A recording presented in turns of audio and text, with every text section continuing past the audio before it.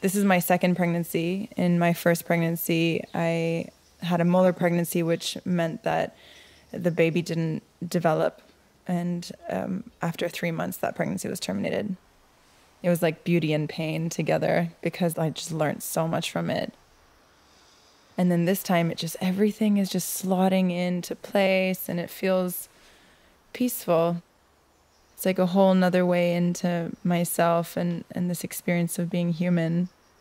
To trust what's happening because it's helping you to grow in a way that maybe is impossible to see in the moment. But it all accumulates into being able to move through life with more wisdom and more appreciation. For me, it was actually a very profound experience, finding the beauty in the pain.